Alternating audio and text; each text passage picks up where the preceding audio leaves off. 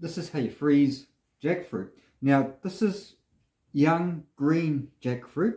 The same applies for ripe jackfruit. So in this case here, the skin's been removed and we have just the flesh now. The latex has been removed and the flesh is just there. So what we do is we just put down a bit of, this is baking paper, and we put spread the jackfruit on the baking paper.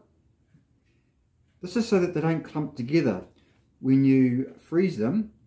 So we're going to just put them apart. Now what I like to do as well too, and I'll show you, is to cut them up. When it's unripe jackfruit, I like to cut them up smaller like this, pieces.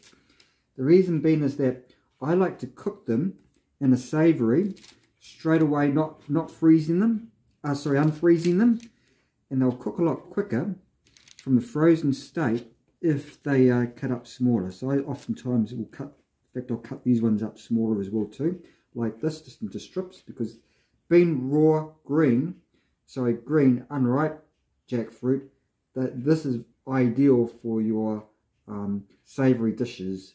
Absorbs the flavours in that and is a good protein substitute for meat.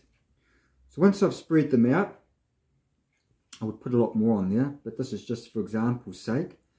I then put that in the freezer for a couple of hours, 1 to 2 hours, and then I'll put them into freezer bags and then freeze them for good. In this way, they're separated. I only need to use what I want to use.